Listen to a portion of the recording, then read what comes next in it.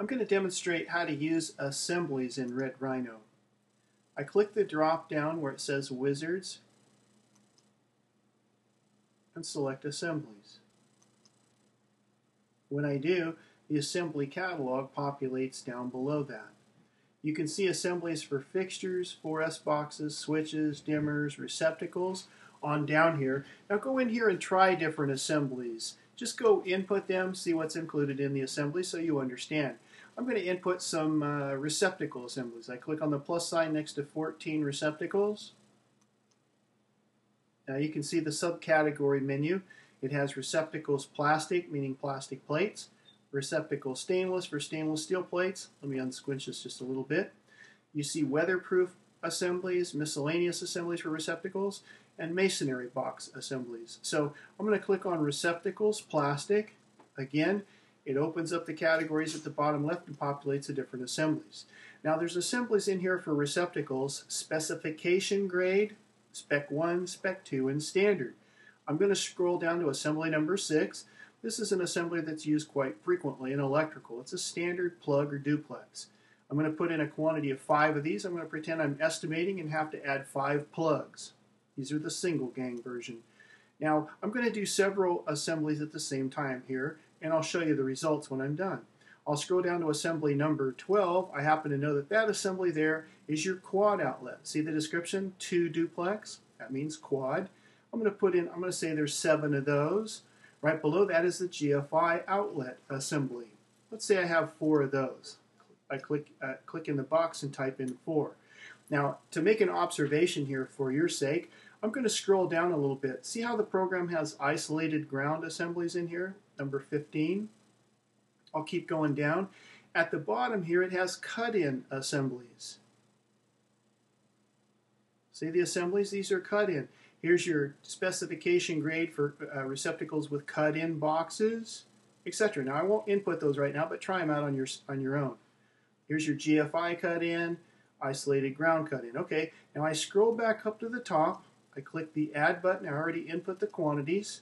It populates over to the right. Now before I save this, I want to explain something. If you want to, before you save, you can drill in here and change whatever you want. Notice how the program has the boxes open still before I click Save. If I want, I can go in and change the quantities of these boxes. Okay, I can change the price. I can change the labor hours. I'm just making an observation. I'm not going to make any changes, but I'm making an observation for your sake that you can do this. Now, let's just click Save, and I'll come back down to this line and show you what it did. Click the Save. I'm going to scroll down to line, I think it was 46 here. Now, this is the way Red Rhino displays assemblies.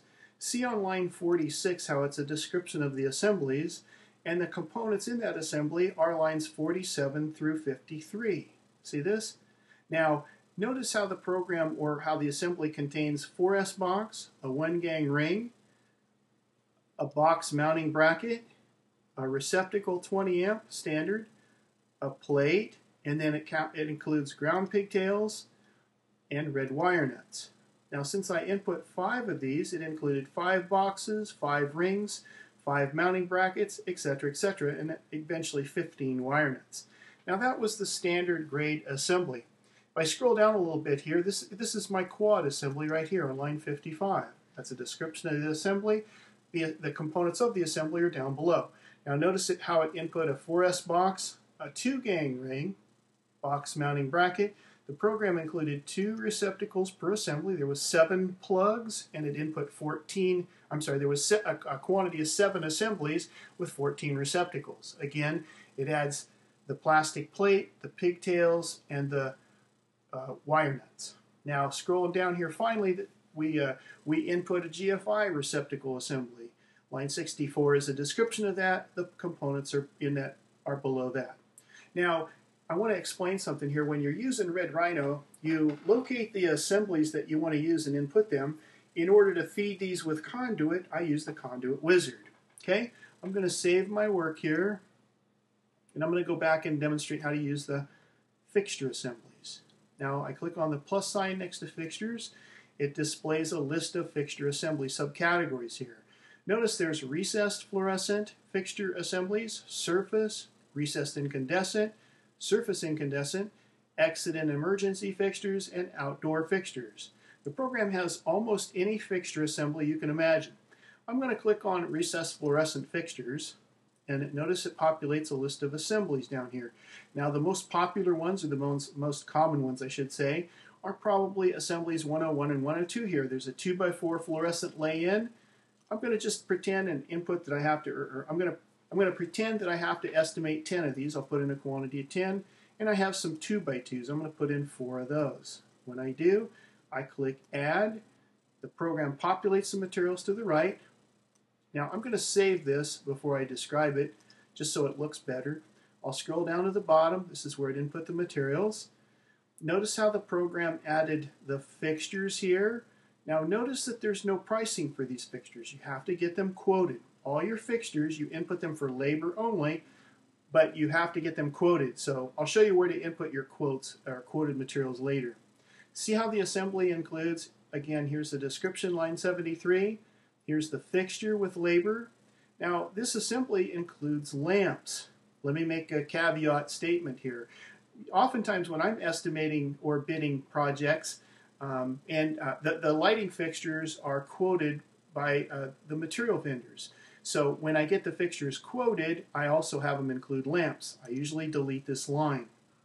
In a while I'm going to explain how to delete items in here, but for now you just click on it, you click the delete button, click save, scroll back down, and you'll notice that the lamps are gone. Now back to the assemblies here. This assembly included the fixture, what they call earthquake or hanger wires. It included a 4-foot whip and some wire nuts. The 2x2 here, we see the lamps here. I would delete those. I won't do it right now, but I would delete those. It includes the fixture. It has labor for the fixture. Again, no materials. It has the wires or support wires. It has the whip and the wire nuts. Again, that's how you input or use the fixture assemblies. Let me move this over a little bit. Next is the switches. I'm just going to demonstrate how to use the switch assembly here. Click on the plus sign for switches. You go through the menu tree. I'm going to click on frame, 20 amp. Click on the plus sign. And now it has standard grade. That's what I'll do. I'll click the plus sign next to standard grade. And here it says standard PL frame, means plastic plates, or stainless steel plates with frame. Frame means open wall. I click on this. The program displays assemblies for different switches. Notice how the first assembly here is a 1-gang switch, a 2-gang switch, a 3-gang switch, a 4-gang switch. When I'm doing my material takeoff, I just count my switches. I write down how many 1-gang, 2-gang, 3-gang, clear up to 6-gang switches here. Now I'm going to input them like I would if I was really doing a job. Let's say that I counted and there were 22 1-gang switches, and there's 14 2-gang switches. There's 3, see me typing those numbers in to the quantities. 3 of the 3-gang switches. I'm going to scroll down to the bottom. I happen to know that the 3-way switches are down here. I'm going to say that there were 2 2-gang 3-way switches here. Now I just scroll back up to the top. I click Add. When I do, it populates the materials at the right. I click Save to save my work. Now if I scroll down, we'll see where these assemblies landed. A switch assembly has the 4S box. In this case, 4S box, a 1-gang ring, box mounting bracket. It has the switch. It has the plate. It has a ground pigtail and some wire nuts. And scrolling down to the bottom here, there's the components here. Let me click this arrow here. There. Here's the components at the bottom here. Here's more of the assemblies that were input. Again, this is how you use assemblies. Go in and try them out for yourself and just find out what assemblies are in the program. About 85% of your input is going to be using either assemblies or wizards when you're using Red Rhino software.